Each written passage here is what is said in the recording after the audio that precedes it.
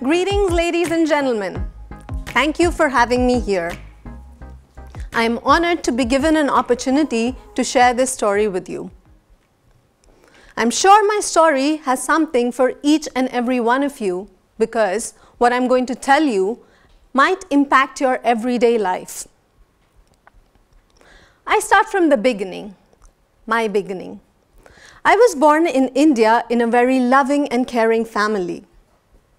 A family who stayed together.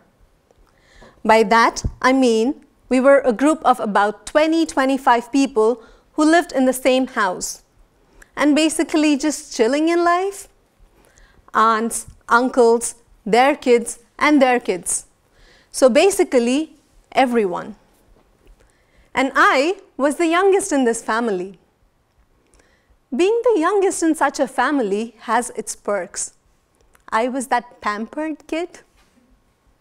For us, education wasn't the highest priority, but competition, on the other hand, definitely was. My father often told me, "You could be a chef for all I care, but all I want from you is that you be the best at what you do." Being such a family person, I know what hurts a family the most is losing their loved ones. So obviously, my first priority or my first career choice was to become a firefighter. But being kind of tiny, it would not have worked out. So instead, I became a biologist to fight intellectual fights against the suffering and death of our loved ones. Every year, 18 million people die due to cardiovascular diseases. These include everything from cerebrovascular diseases to stroke. But most of them have one thing in common: calcification. Now, the easiest way to understand calcification would be to imagine painting a sheet of absorbent paper over and over. There would be a point where there would be more paint than paper. The paper would become so stiff and it would not want to move at all. There would be paint on the paper, in the paper, and probably all over you too. This is what happens in the blood vessels as well. Over the years, the blood carries calcium around in your body and it gets deposited in and on the vessels. The calcium that is deposited on the blood vessel is known as intimal calcification, while the one which is deposited in the blood vessel is known as medial calcification. Now, intimal calcification, which is the one which is deposited on the blood vessel, leads to blockages of vessels, and it can be dealt with. In the worst case scenario, we can use a stent, which is a small metal tube which holds open the blood vessel again. Medial calcification, on the other hand, is not so easy to deal with because we cannot use stents in this case. In some cases, using stents in such a case can even lead to vessel rupture. So that is how I came to my research topic: prevention of calcification in blood vessels. My team thought that if something is going wrong in the body, it should potentially involve hormones. And because glands are what secrete hormones, we narrowed down to adrenal gland and we chose it to study it further. These are these small triangular glands which are present on top of kidneys. We took adrenal gland extract and fractionated it based on its ability to interact with solvents. Further, we checked each of these fractions to check whether it could affect calcification. How did we do that?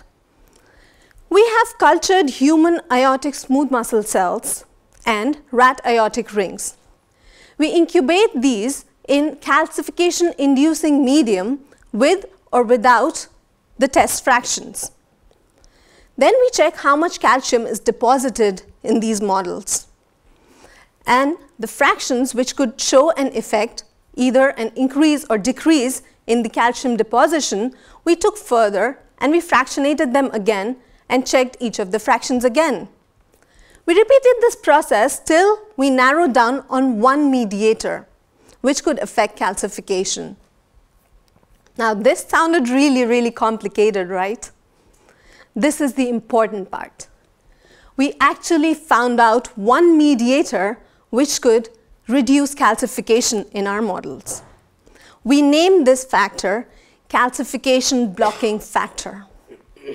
What does this mean? How can this affect you? This means that in the near future, there is a very high probability that when a patient goes to a doctor, the doctor could simply carry out a blood test and tell the patient whether or not he is at risk for vascular calcification, cardiovascular disease, cardiorenal syndrome, and so on. Currently, what doctors basically do to identify medial calcification without performing a biopsy or a very complicated scan is to measure blood pressure. By the time we see an effect on the blood pressure of an individual, it is already too late. There is already too much calcification. Now this could change. I was really, really happy with this result, and I went to my professor. I told him everything. He listened to me, he smiled, and then he told me, "That is a superb result, but your workload doubles now." We needed to find out a smaller part of this mediator which did the real job. We needed to find this out because a small enough mediator can be used as therapy. Nothing toxic, nothing foreign, just something that your body produces but is unable to produce anymore. So we help a little from the outside. Keeping this in mind, we synthesized smaller parts of CBF and tested them to see if they could affect calcification like its bigger parent. And this worked. We found a smaller part which could work way better than the parent peptide. That was good news. At the same time, my lab and I work on finding more mediators of calcification. This is because once we know all the mediators of calcification which are present in human blood, we could do a blood test and pinpoint for each individual which mediator is causing calcification and work with that. I am a researcher and I have a dream. I am a researcher because I believe in my dream. More often than not, we treat diseases when it is too late. More often than not, we are treating the symptoms or manifestations of a disease. More often than not, we are doing damage control rather than prevention. I dream of a prevention-based treatment regime. And this is what I shared with you today, why it is not so far in the future as we assume it to be. This is something each one of us can be happy about. This is the reason I'm glad I chose the path of research. This is the reason I'm glad I moved here, leaving so much behind, but finding so much more for so many more people. I am glad for the ITN Intricare, which gave us an opportunity for 15 young scientists to come together, pool their ideas to really solve this problem.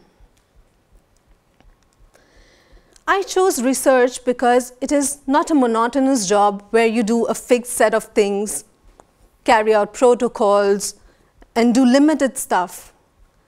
But research challenges you every single day to think out of the box. It challenges you to be a critical thinker, a problem solver, a problem maker, and a caretaker. Oh, the cells require a lot of care. Even right now, a part of my brain is thinking, are my cells okay back in the lab? Chromatographic machines are a different story altogether. What I mean to say is that research pushes you to play every possible role.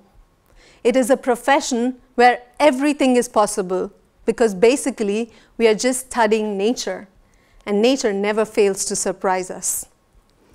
We are working to keep hearts beating in the healthiest ways possible. And we are close to achieving our dreams. So live your life the best you can for yourself and your loved ones. This was Shruti Bhargava signing off. Thank you for your attention.